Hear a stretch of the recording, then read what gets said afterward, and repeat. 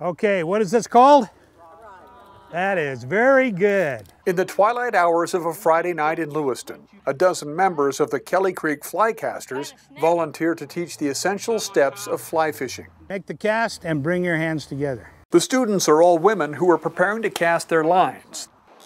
The next morning in Kelly Creek, here teachers help their students move from casting to fishing. That's a good float right there. This class has always been one of our most popular.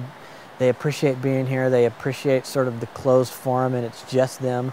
They appreciate having the guys for instructors, but they like being out there without their spouses or boyfriends or significant others. That's what I want right there. At the last spot we were, I kind of got a plan and executed it, walked across the stream, saw the hole and started fishing it, and it was like, bam, and I got a hit and the fish broke the hook off, but it was so exciting because I actually did what I wanted to do and it worked. Oh my gosh.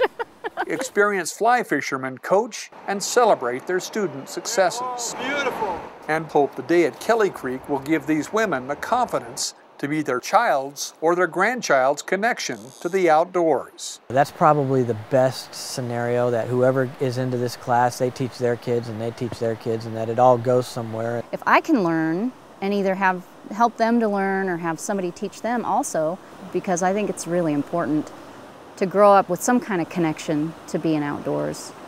For Be Outside, I'm Michael Keckler.